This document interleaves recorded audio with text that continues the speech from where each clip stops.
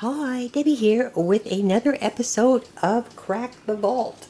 Now, this is a year-long collaboration hosted by Poetspice, and this is where we go into our vault and get out things that we've been hoarding. Now, we will be uploading our videos the third Friday of every month, 10 o'clock Eastern Standard Time.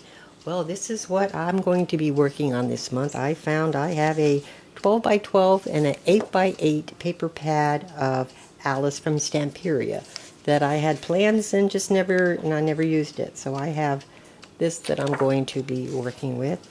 And I also, in a little baggie over here, I also have all the little chipboard pieces.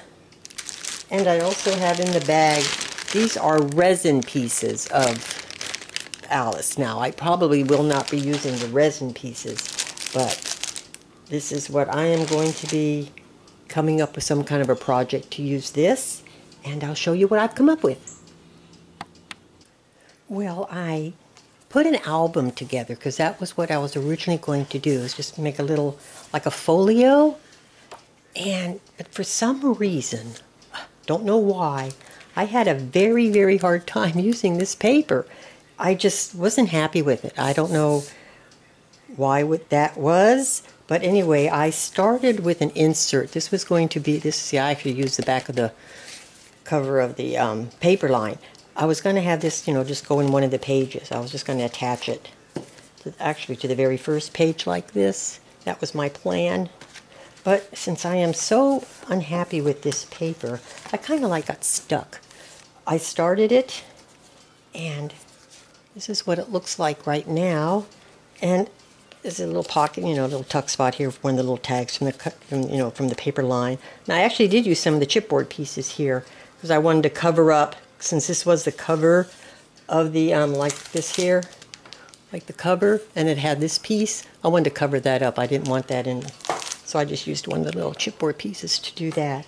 And I did the same thing over here. I just covered it up, and I also made a little tuck spot over here for one of the little teeny little tags. But this was the main thing I wanted to do. I wanted to do this waterfall that I saw Amanda, who is created by Scrimpingmommy or whatever her name is. I'll have her link in the description box below. She did this push waterfall where you push this up and it goes like that. Well, I just don't. This is the first time I've done a push one, I think. I can't remember if I did it maybe years and years and years ago. I don't remember. But anyway, this was what I wanted to do with this paper, was just make a little folio with a bunch of different places to put photos, with waterfalls and flip out pieces. But I got stuck right here on first page, and I just can't get into doing anymore. I'm just like, I've got a little stamp that I was going to stamp right here, and it's going to say push. It's from this, I got this little thing years ago, and it had a little thing that says push. Push here. I was going to stamp that to say push, so they would know to push. But anyway, this is as far as I've got, and I don't know if I'm going to do any more because I'm just so stumped with this paper. I think it's because too many of the papers have, I don't know, cut aparts, or, yeah, too many of these. You can't, it's it'd be different if it had this and then had a solid design on the background that you could use for a page. But when it's like this, it's very hard for me to wrap myself around something like this to make a page, because I like using solid pieces like that for my bases, and there just isn't enough in this set, this little Alice set. So I don't know. I think I'm going to be just so done with this.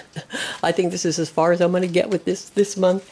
Hopefully I'll pick out a better paper next month when I do this, because I do still have plenty more to go through. And I don't know. There's just something about this I'm just not happy with. I don't know. And I just can't go on. I mean, it's 2 days this has been bugging me. And well, anyway, thank you for watching. I'm rattling off. And don't forget to check out all the other participants. I'm sure they had better luck this month than I did. And like I said, I'll have all the information in the description box below where you can go over and check out everybody. So, like I said, thanks for watching, and I'll talk to you again soon. Bye for now.